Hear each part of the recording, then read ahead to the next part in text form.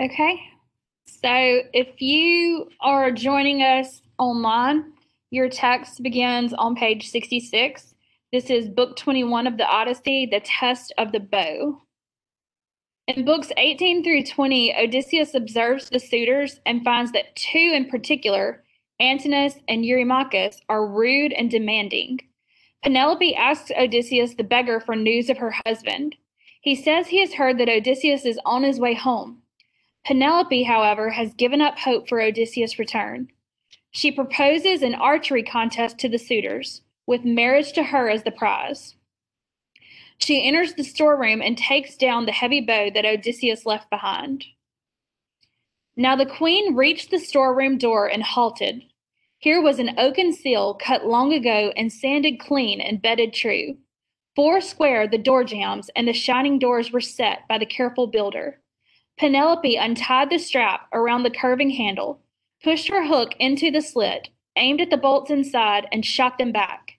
Then came a rasping sound as those bright doors the key had sprung gave way. A bellow like a bull's vaunt in a meadow, followed by her light footfall entering over the planked floor. Herb-scented robes lay there in chests, but the lady's milk-white arms went up to lift the bow down from a peg in its own polished bow case. Now, Penelope sank down, holding the weapon on her knees, and drew her husband's great bow out, and sobbed and bit her lip and let the salt tears flow. Then back she went to face the crowded hall, tremendous bow in hand, and on her shoulder hung the quiver spiked with coughing death.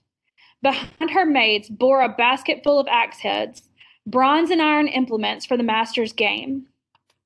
Thus in her beauty she approached the suitors, and a near pillar of the solid roof. She paused, her shining veil across her cheeks, her maids on either hand and still, then spoke to the banqueters. So before I tell you what she says, here is a picture of her going into the room where Odysseus kept his bow. Obviously, the door to that room hadn't been opened in a while. So it creaks open. She sees the bow and pulls it down, and she begins to sob because to her, she's thinking, he's never going to come home to use this bow again. Some other man is about to use this bow, and whoever does best with it, I'm going to have to marry that person. So she has a lot going through her mind right here. So she goes in and faces the suitors and says, "My lords, hear me. Suitors indeed, you commandeered this house to feast and drink in day and night, my husband being long gone, long out of mind. You found no justification for yourselves, none except your lust to marry me. Stand up then, we now declare a contest for that prize," so the prize to marry her. "Here is my lord Odysseus' hunting bow. Bend and string it if you can. Who sends an arrow through iron axe held sockets, 12 in line? I join my life with his and leave this place my home, my rich and beautiful bridal house, forever to be remembered, though I dream it only."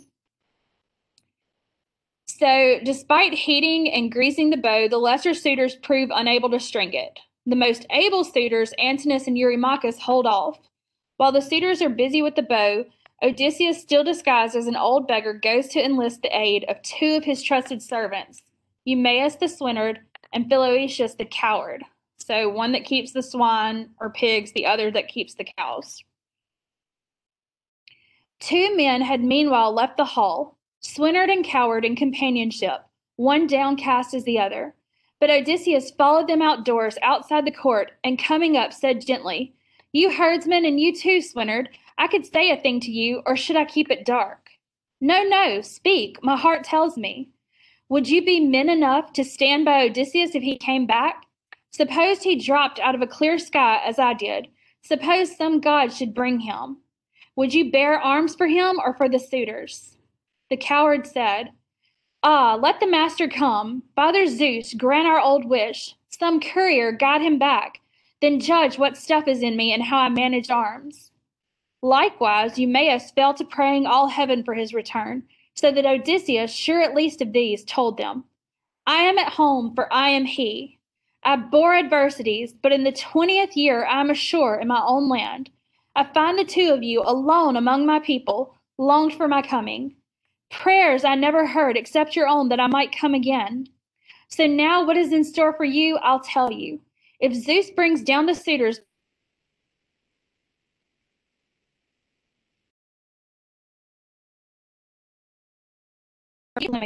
so brothers with my son.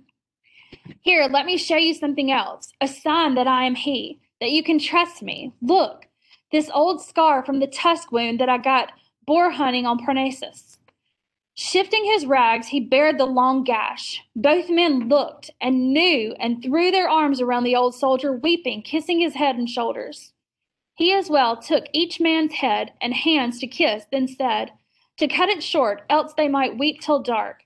Break off no more of this. Anyone at the door could see and tell them. Drift back in, but separately at intervals after me.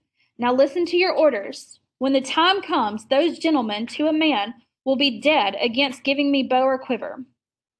Defy them. Eumaeus, bring the bow and put it in my hands there at the door. Tell the women to lock their own door tight. Tell them if someone hears the shock of arms or groans of men in hall or court, not one must show her face, but keep still at her weaving.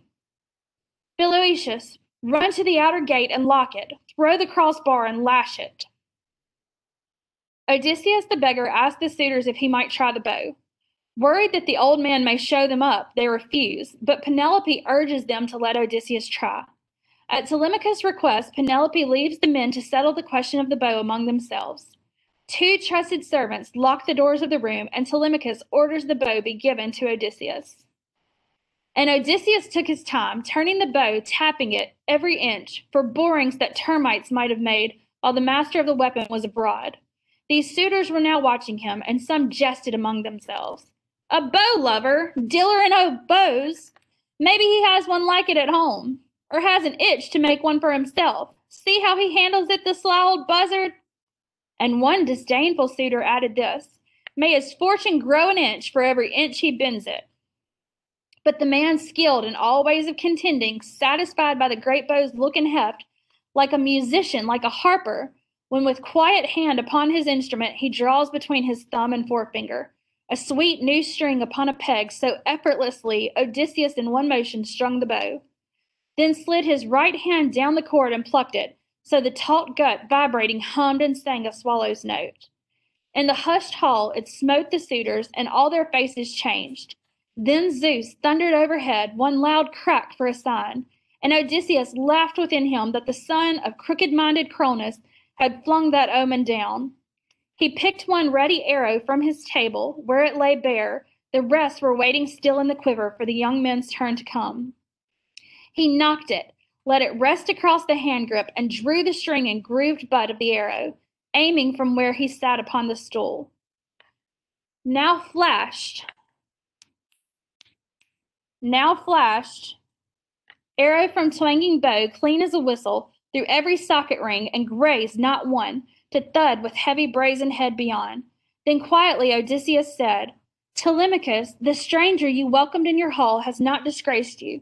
I did not miss, neither did I take all day stringing the bow. My hand and eye are sound, not so contemptible as the young men say. The hour has come to cook their lordships' mutton, supper by daylight.